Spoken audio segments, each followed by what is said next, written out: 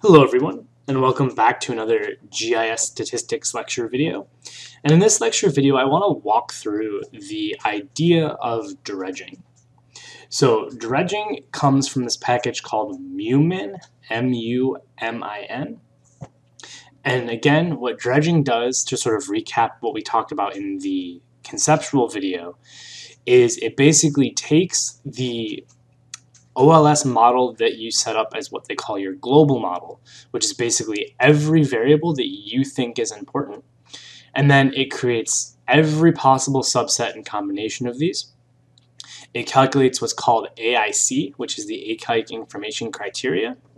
It gives you a weight, and it gives you a delta, which is basically just how that model changes. And then it allows you to look and see how the different models compare to each other.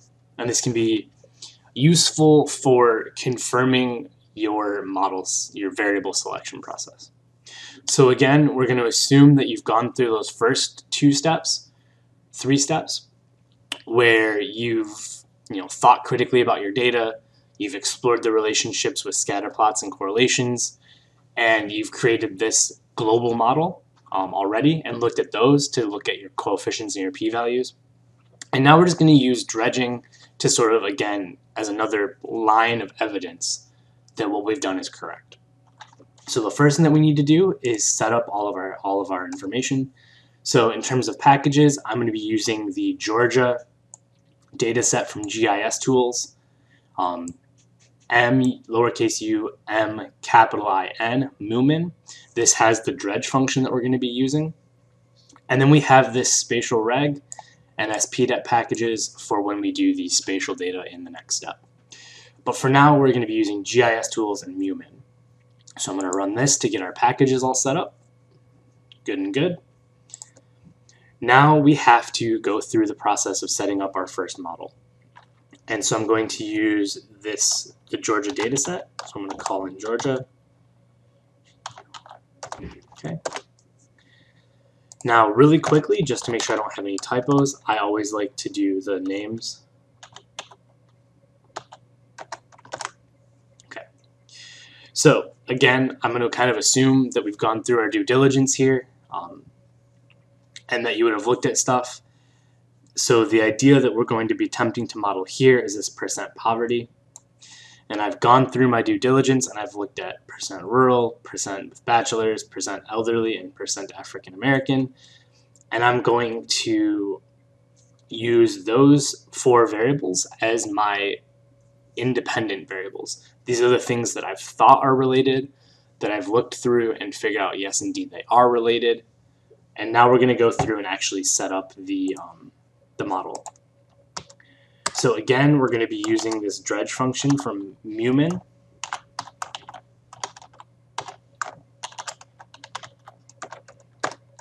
Just to look at the help here. Okay, so this is the documentation for MUMIN. And you'll see that it generates a model selection table for model combinations. Right, so again, this is that idea that we're looking at all possible combinations of variables as a way to, again, reinforce our understanding of what model we picked. So in terms of the arguments, the only one that we're really going to worry about is this idea of global dot model. All of the others here, betas, evaluates, ranks, fixed, all of those, we're going to keep those set as defaults. We don't need to worry about those because these are pretty good basic defaults. So global model is the parameter we're going to worry about. And you can see that it's a fitted global, in quotes, model object. So this is going to be our original model that we're going to use. So we now know what dredge looks like. What we're going to do, I'm going to actually close that. So what we're going to do is we're going to create our first model.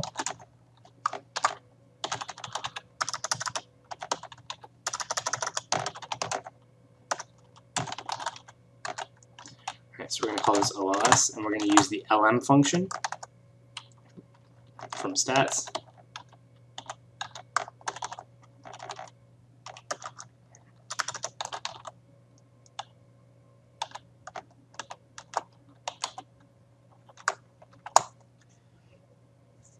and stats takes in a formula, right? It takes in data. Right? These are the two parameters that we've talked about for OLS. The formula that we're going to pass in, of course, I just erased the names. Right? I'm going to copy. We're predicting percent poverty,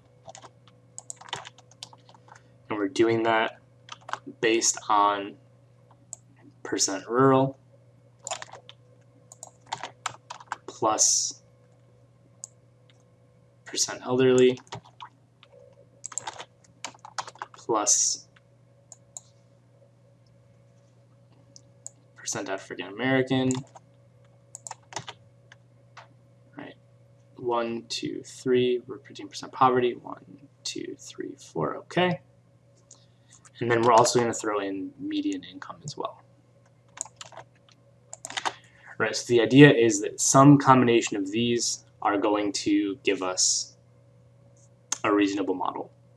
Now our data is going to be the GEORGIA at data. So if we run this, we shouldn't get any errors, which is perfect.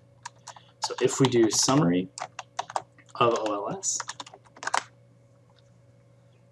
right, you'll see here that we get a couple of things, right?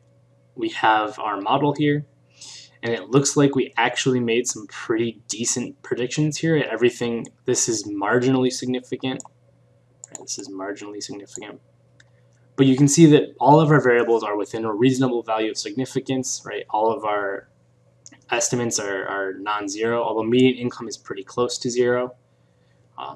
So this, we're talking about a change in median income changes it less than 1/3 of 1%, right? Because this is percentage, so we're not changing it very much. So we might consider removing median income at some point, but for right now, what we want to do is we want to keep those in there, and we're going to use Dredge.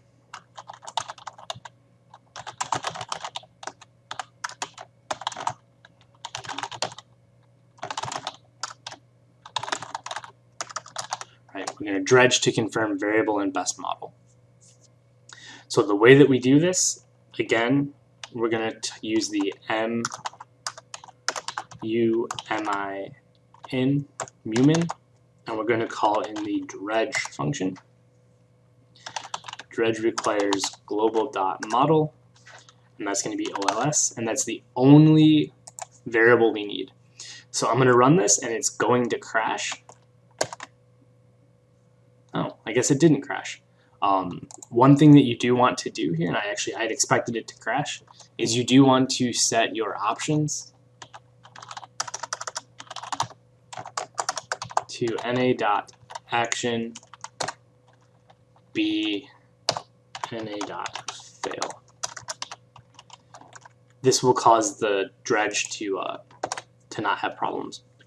Okay, so what do we get as a result? We get this global model. So this right here, again, this is what we've already dictated to run, and it gives us our 4 independent variables and our dependent variable, and it says what data set we're using. So we've already kind of seen this multiple times. What we get that's new here is this model selection table.